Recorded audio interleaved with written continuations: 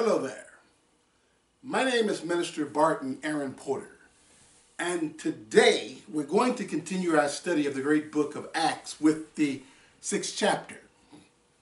Now, I'm going to be using the good old King James Version of the Bible, as I always do.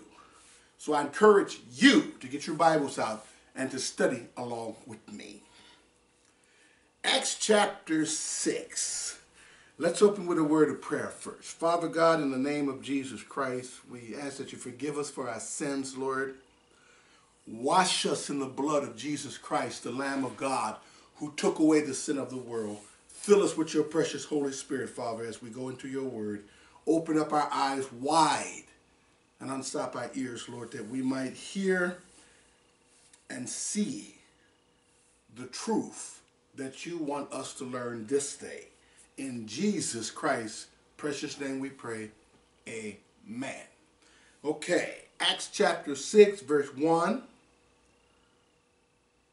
reads, "And in those days, when the number of the disciples were multiplied, there arose a murmuring of the Grecians against the Hebrews, because their widows were neglected in the daily menstruation." Okay? Now, the Grecians were Greek-speaking Jews, because when we look up the word Grecians in the Strong's Concordance, it's 1675, and it tells us it's a Hellenist or Greek-speaking Jew. So that's what the Grecians were. And then the Hebrews, when we look up the word Hebrews, is 1445. It says a Hebraean, that is Hebrew or Jew. And so there was a dispute going on in the church because the Greek-speaking Jews' widows weren't getting their fair share of provisions that the church was giving to widows, So we're going to digress for a minute to support that the church was set up to meet the needs of those who had a need, and that's the way it should be today. But unfortunately, in a lot of churches today, it's not that way. In 1 Timothy chapter 5, starting at verse 9, Paul writes there, "Let not a widow be taken into the number under 60 years. A score is 20, so 60 is 60. So don't let a widow be taken into the number under 60 years old, having been the wife of one man." Now these are the qualifications for that widow to get help from the church. She has to be 60 years old, and she has to have only had one husband. Verse 10, it says she has to be well reported of for good works, if she had brought up children, if she had lodged strangers, that means, other Christians that came through where she lived and she took care of them, gave them a place to stay and eat while they were there doing God's work. If she had washed the saints' feet, okay? It was the custom to wash the feet of people over there in that area. It still is to this day, because they travel on a lot of sand, and they have sandals on, and the sand gets all in their feet. So you wash their feet when they come to your house, or give them water so they can wash it themselves, or if you have a servant, you have a servant do it. Anyway, if she had relieved the afflicted, if she had diligently followed every good work. Now, I'm going to skip a couple of verses for the sake of time. From verse 11 down to 15, he was saying, don't let the young widows in there, because they weren't going to stay faithful to Christ. After a while, they were going to get idle and start roaming around and gossiping house to house. And so he says, better for the younger widows to get remarried. A widow is a woman who has lost her husband. Anyway, when we jump down to verse 16, Paul says, if any man or woman that believeth have widows, let them relieve them, and let not the church be charged, that it may relieve them that are widows indeed. In other words, if a woman lost her husband and became a widow, but she had children, Then Paul says, let her children take care of her. That way, those provisions could go to a true widow, a widow who has no children. So this was what was going on in the church. You know, the Greek-speaking widows weren't getting their fair share. Anyway, let's go back to Acts and read verse 1 again. And in those days, when the number of the disciples were multiplied, there arose a murmuring of the Grecians against the Hebrews, because their widows were neglected in the daily ministration. Okay? Verse 2. Then the 12, that's the 12 apostles, called the multitude of the disciples unto them and said, it is not reason that we should leave the word of God and serve tables. So they called all of the believers together and said, hey, we know we have a situation here, but we can't stop doing what God called us to do to deal with this matter. You know, we can't serve tables. That's not what God called us to do. And this when deacons were established in the church in the 6th chapter. Anyway, verse 3, they said, wherefore, or for this reason, or for this purpose, brethren, or brothers, look ye out among you 7 men, look ye out among you 7 men of honest report, full of the Holy Ghost and wisdom, whom we may appoint over this business. So they say, get 7 men that you know are honest men and godly men, full of the Holy Ghost and full of wisdom, and we'll give them authority to do this, to take care of this problem. Verse 4, but we will give ourselves continuously to prayer and to the ministry of the word. So here is biblical proof that everybody in the body of Christ is not called to do the same thing. Okay? They said we can't wait no tables. Our ministry is to be praying and studying God's word so we can teach the church. All right? All right. Verse 5, and the saying pleased the whole multitude. They chose Stephen, a man full of faith and of the Holy Ghost, and Philip,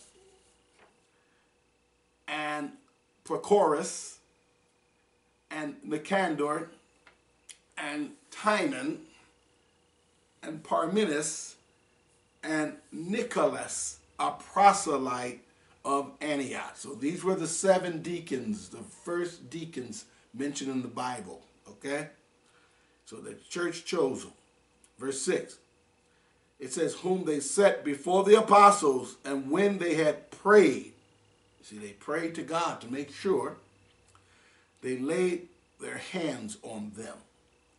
Verse 7, that was verse 6. And the word of God increased, and the number of the disciples multiplied in Jerusalem greatly, and a great company of the priests were obedient to the faith. So even the priests, the Levites, some of them were converted and became followers of Jesus Christ. Verse 8, and Stephen, full of faith and power, did great wonders and miracles among the people. Verse 9, then there arose certain of the synagogue, which is called the synagogue of the Libertines and Cyrenians and Alexandrians, and of them of Cilicia and of Asia, disputing with Stephen. Okay? And verse 10, and they were not able to resist the wisdom and the spirit by which he spake. So God used Stephen in a mighty way. Okay? Stephen was endued with power from above to do great signs and wonders. And I want you to not miss that when you are a servant of God, you're going to be met with persecution if you're being obedient and if you're doing what you're supposed to do. Now, if nobody's bothering you, everything is okay in your life, you better check your walk, okay? Because you're no threat to the devil, so that's why he doesn't bother you. 9 times out of 10, he already has you. You just don't know it. So any real Christian is going to suffer persecution. And we're going to really get into that in the next Bible study in the 7th chapter when Stephen becomes the first one to die for Jesus. So they couldn't resist the wisdom and the spirit which God gave him. And he's going to give them a real Bible lesson in the next Bible study, the 7th chapter. All right. Verse 11 says, then they suborned men which said, we have heard him speak blasphemous words against Moses and against God. So what do they mean by they suborned men? That word suborn, when you look it up in the Strong's, is 5260. It means to throw in stealthily, that is introduced by collusion. In other words, they got some people to lie on him. Okay? Remember, Satan is the father of lies. This is one of his main tools. And I did a video one time where I talked about lying and how dangerous lying is. If you can get someone to believe your lies, you can move them to do terrible things, as we're going to see in the next Bible study.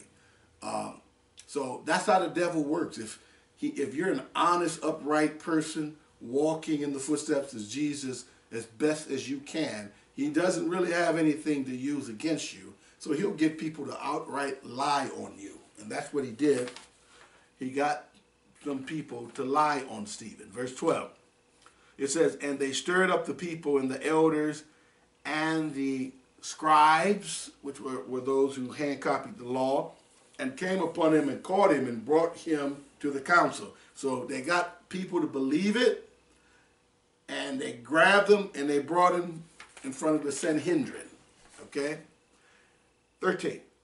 And set up false witnesses, which said, this man ceased not to speak blasphemous words against this place and the law. 14.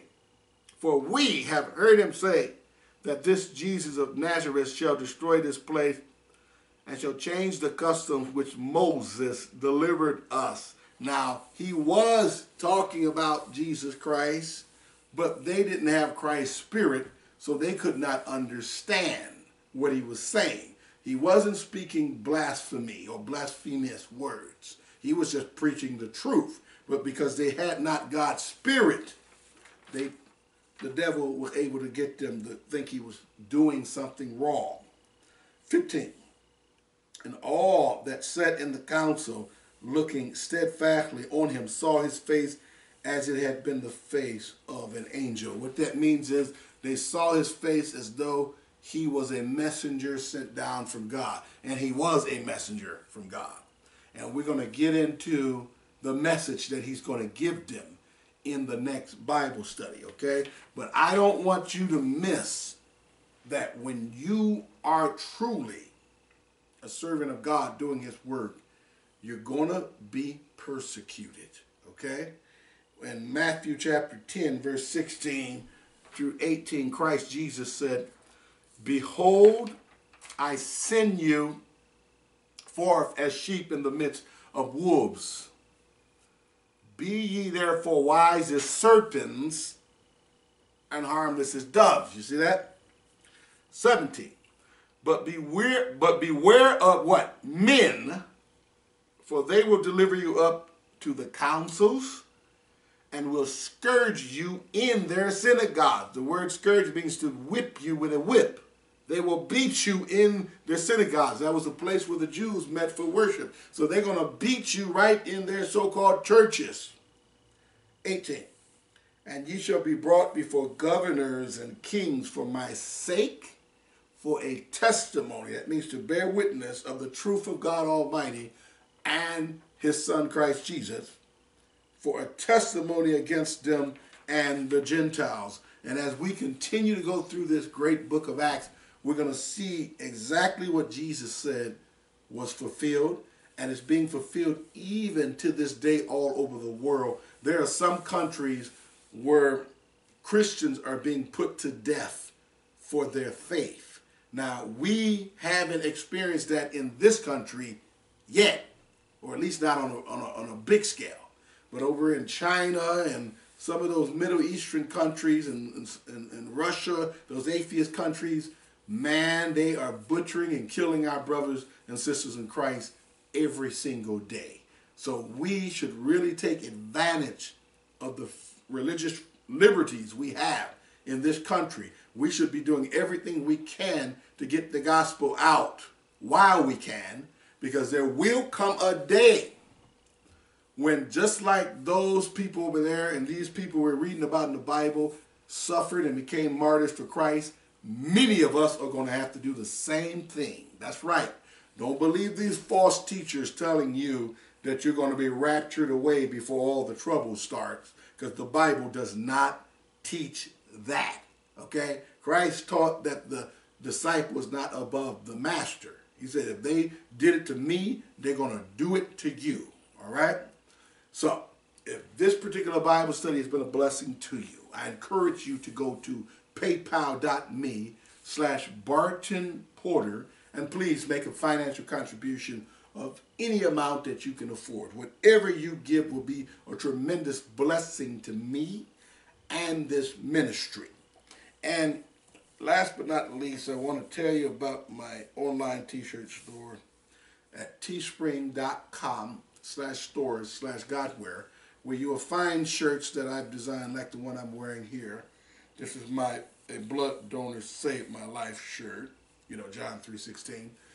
And if you see something there, I encourage you to get some of my Godwear. I have hoodies, I have coffee mugs, and I have even some female t-shirts, you know. So go in the store and check it out. If you see something that you like, buy a shirt, because when you buy a shirt, you're also supporting this ministry, as well as my favorite charity, Feed My Starving Children, okay?